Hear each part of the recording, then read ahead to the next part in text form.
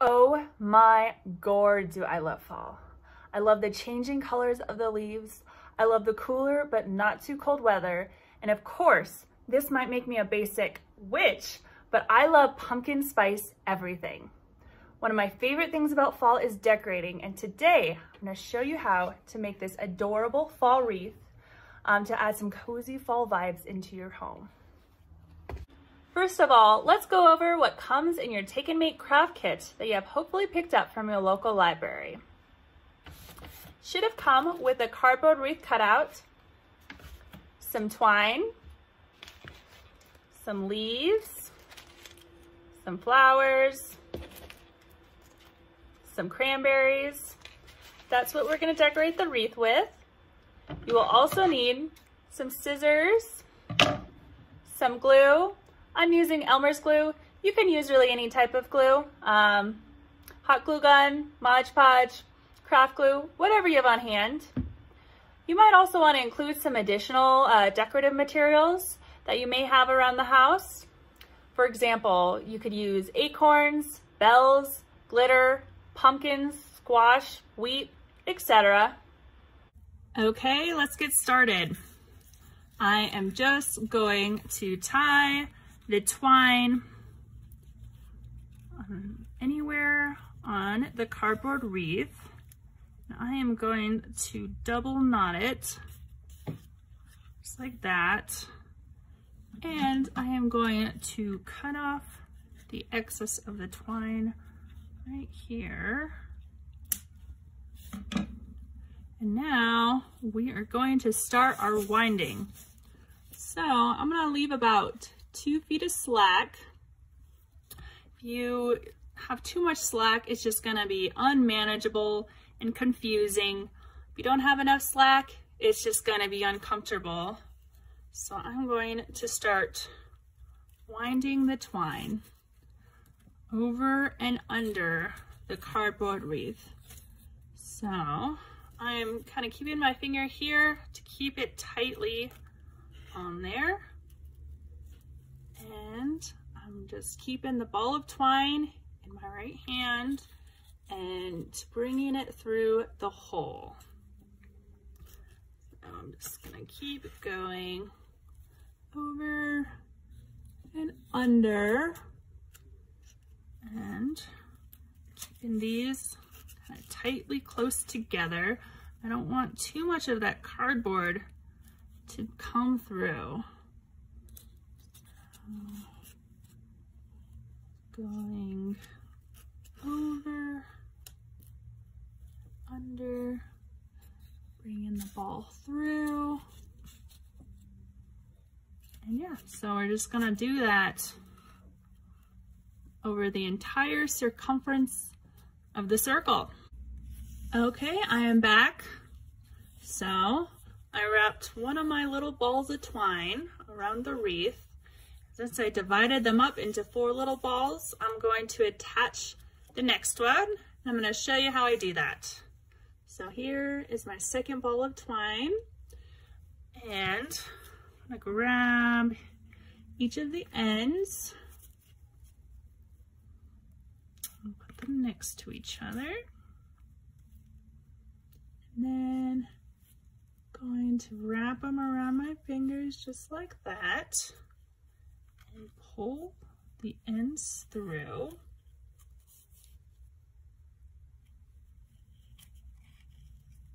Just like that. And I'm going to cut off the excess. And pull on each of the sides to make the knot tight. And then I am just going to keep on going with my winding. So you might be able to see the little knot I just made, but I'm okay with that. I think it looks cool, but you can also just tuck it in the back as well. So I'm gonna keep going, and I'll come back when I have wound all of the twine around the circle. Okay, I did it. So as you can see, I wrap the twine around the full circle, and now I'm just gonna tie it off. So I cut off just enough twine to kind of finish it off. I'm gonna wrap it around the circle a couple more times.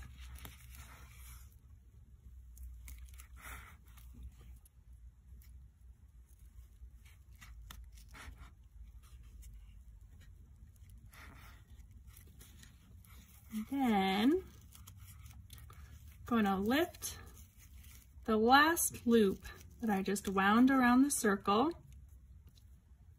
And I'm going to bring this end through.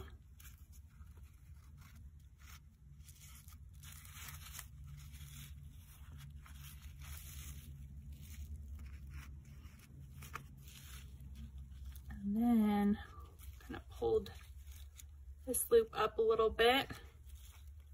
And I'm going to bring the end back through again.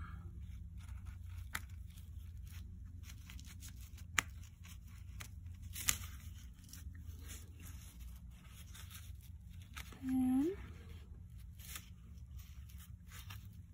double knot it.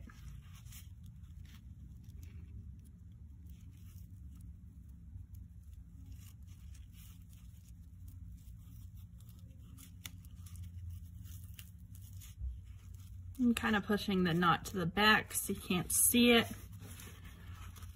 And then you can kind of adjust the twine to make it the way you want it, to kind of cover up as much as that cardboard as you can.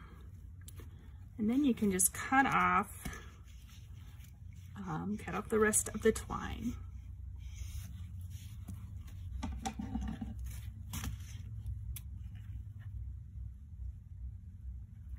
Okay, now is the fun part. So now we're gonna start decorating. So I've already laid out how I wanted to decorate my wreath. I haven't glued anything down yet.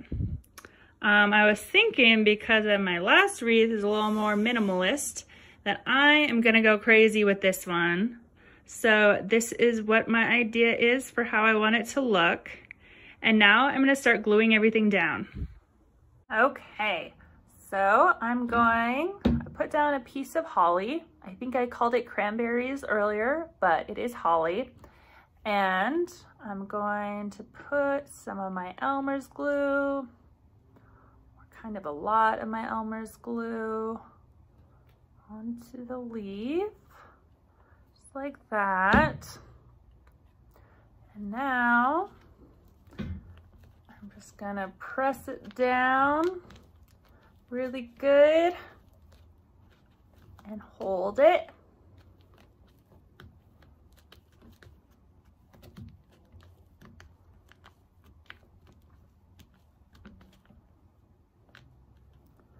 You can add more glue where you think you need it.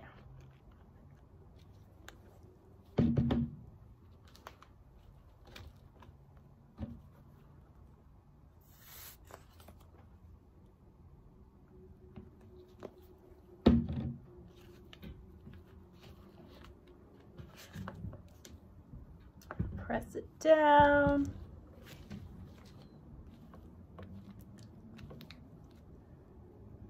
And I'm going to add another leaf. Put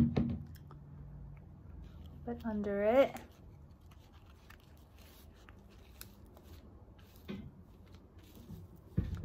Press it down.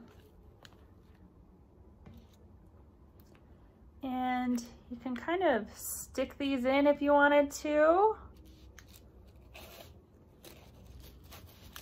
Just underneath everything. I like to still kind of glue it down. Make sure it's pretty reinforced.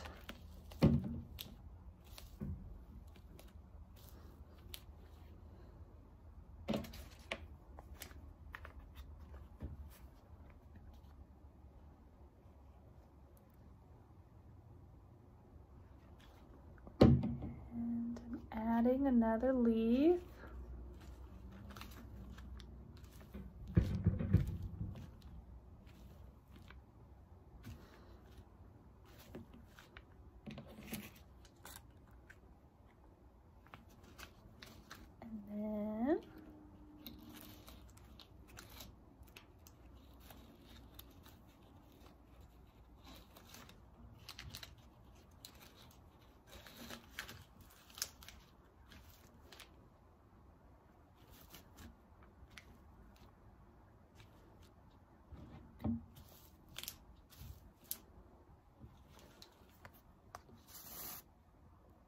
Add a little more glue to my gold leaf. Kind of press it down a little bit.